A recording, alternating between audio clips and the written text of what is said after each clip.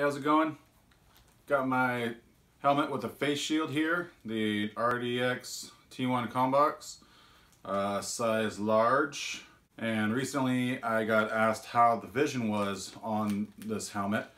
So I wanted to put together a quick video to see how good the vision is. I've got my screaming sticks here, and I'm gonna hold them out.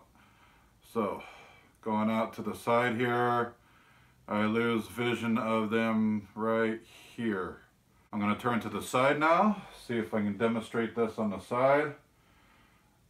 Right in front of me, going out to the side, and there. It looks like right here is blind spot. So if a person is standing fairly close, face to face, it's going to be pretty hard to pick up this arc here. But if a person is standing out, say 1 arm's length distance, and I'm looking at them and they go to throw a hook, I can should be able to pick that up, maybe slip it, or some type of defensive counter move to pick up that hook. Okay, somebody's this close to you, you want to move into plum, you should be wrapping up, right? Or you should be creating your space.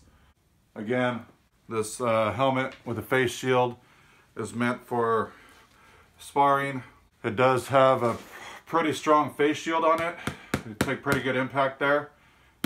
Without this, that's definitely a broken nose, probably a lot worse.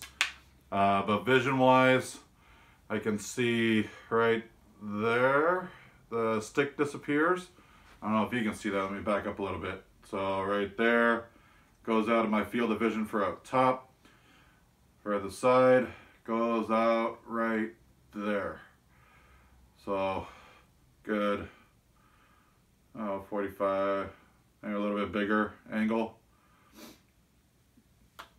So that is a quick vision test for the helmet with the face shield. I'll leave a link in the description below where you can go and see if this is right for you. Pick one up if you're looking for a headgear. And if you like this video, be sure to check out these other reviews that I've done on the RDX T1 Combox. And I will see you over there. Take care.